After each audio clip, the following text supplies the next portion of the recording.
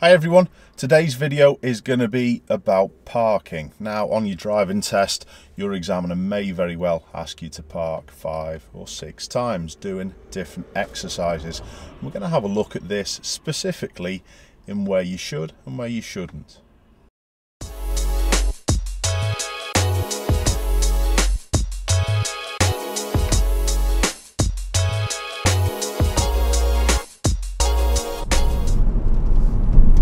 So the examiner has just asked you to find somewhere safe to park in on the left. First thing you need to do is check your mirrors. We need to see what's going on around and then start scanning out into the distance. Don't look too close, try and scan at least 10 seconds ahead. Now, we can't park here because we've got a pedestrian crossing. Pedestrian crossings, the zigzags on the left mean no parking, so we can't park there. We've got a yellow line all the way on the left, so honestly with the parked cars a little touch further up, you would just keep going.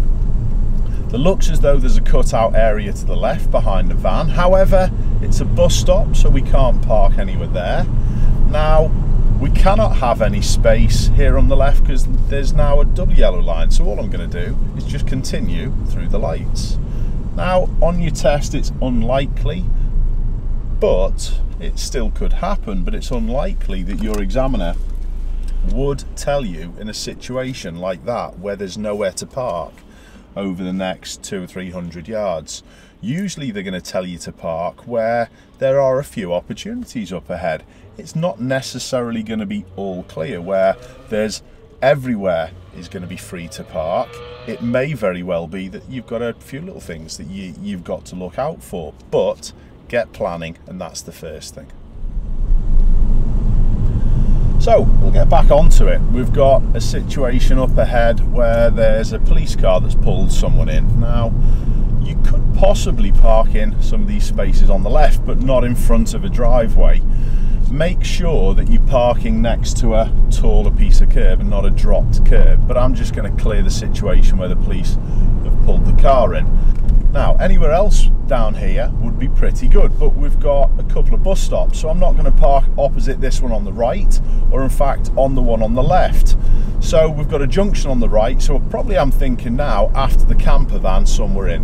So I'm going to check, there's a car close, so I'm going to use my signal and use my brake lights early, and I'm going to get slow before I get close to the curb. I'm going to make sure I roll until I'm next to the taller piece of curb and not blocking a driveway, and then we stop and secure your car. It's that simple.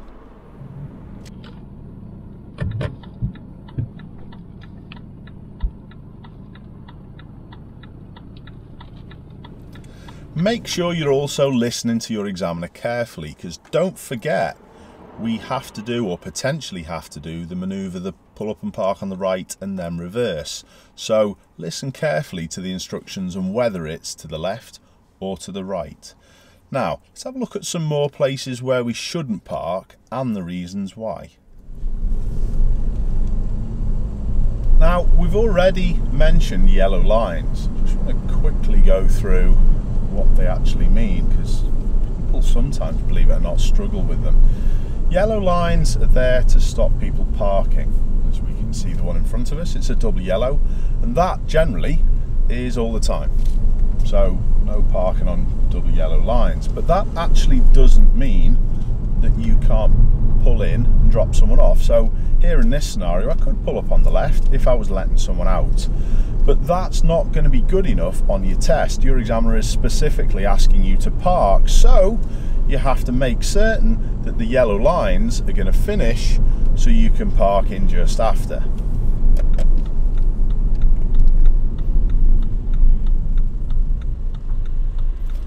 Again, don't finish in front of driveways. But what does single yellow lines mean? Well, actually, they still mean no parking, but they're usually controlled by signs at the side of the road.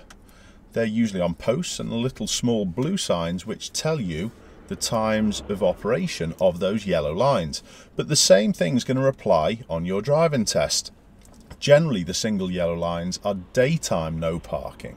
So you're going to be taking your test during the day. So again, avoid single yellow lines. In fact, avoid any lines whatsoever.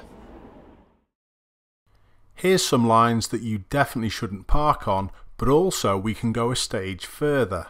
School markings or yellow zigzags, you shouldn't even stop, which is clearly displayed in the sign to the left. If this was Saturday or Sunday, or before 8 AM or after 5 PM, this would be totally fine, but as it was a weekday, it's not. It provides massive risk to kids if there was any about, and it would definitely fail a driving test.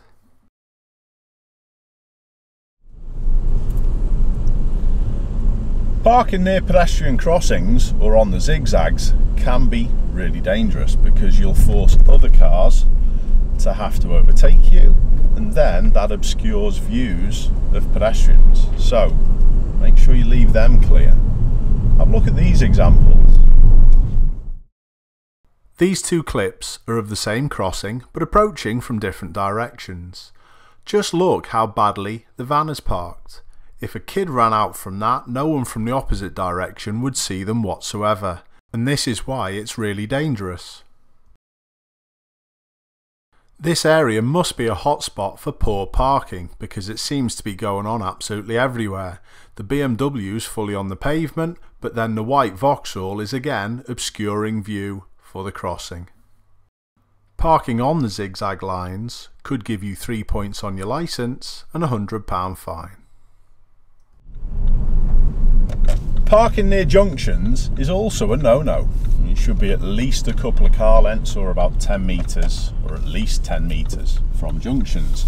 And that's not just junctions coming out like I'm at the moment, it's junctions turning in. So make sure you leave them clear because parking near junctions obscures view.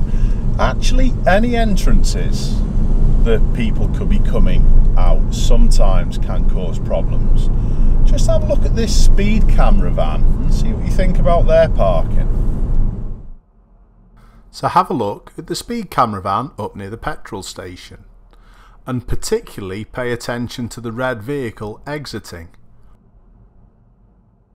And look how much the van parked where they are obscuring people's view coming out of the petrol station. I think they need a lesson on road safety if you ask me.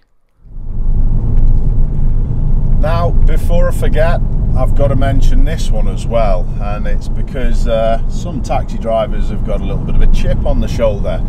Don't park in taxi ranks either. Taxi drivers have got a job to do. They provide a service to pick people up and to take people where they want to go. So make sure you don't go in any taxi ranks as well. Another little thing on this road I'd like to point out is don't park in the what I call H markings outside people's drives and houses. Make sure you leave them clear. I know I mentioned that before regarding leave people's driveways alone, but sometimes it's rubber stamped, if you like, with those white H's parked in front of the driveway or lined in front of their driveways, so leave them alone as well. People always park in bus stops when they shouldn't do also. Just look at the problems this bus has getting to the bus stop to allow the passengers to safely board, all because this lady is really lazy. She could have parked loads of places and just walked 50 metres. Another thing that I'd like to add is don't park opposite bus stops as well, because it narrows the road space for other people to fit through. Literally, just move a little bit further up the road. Now, what about this one? The holy grail, if you like. Parking on curbs. Got a car on the left parked on a curb. Well, and it's near a bus stop, to be honest, so it ain't the best. But we can see down this road that there are a lot of cars parked on the curb. Is that allowed? Well, in London, no. Okay, so if you're doing your lessons in London, no, you're not allowed to park on a curb. But outside of London, it's a little bit different. Now, it's not a law, it's a bylaw, if you like, and it's not going to be a massive issue if you were to ever put your wheel up a curb like that, even in your driving test. Now, if you think of the size of this road that we're coming down, if you had a fire in one of these houses, how could the fire engine get down the road if everyone was parked off the curb? Well, it's not so bad with this situation that we've got in front, because there's only cars parked on one side. But the road, as you can see, is too narrow for a car to be parked off the curb on the road one side and off the curb on the road the other side, and there wouldn't be enough room to go through. However, there's other things to consider if you're ever putting your wheel up a curb. What you need to make sure is that you're always going to leave enough room for maybe a pram to go past, or a wheelchair user to go past you on the far side, or away from the road. This one on the right, perfect example. All right, it's done well. It's parked on the just up the curb, and it's left plenty of room on the pavement for people to get through, so that's okay. If you do park too far and use all of the road space, you're going to be forcing pedestrians to walk in the road, and that's dangerous, so we can't do that. So again, if you look at this scenario, we've got enough space to go through, but look at the two white vehicles in front of us. If they were parked on the road, there wouldn't be enough space, so that's the reasoning behind it. In some situations, however, you may be told that you can park on a curb even without any bylaws. Now, if that's the case, make sure you go really slow and edge your wheels up at a 45-degree angle, so you reduce the risk to damaging the sidewall of your tyre. If there were any pedestrians using the pavement, literally stop your manoeuvre, let them finish before you continue.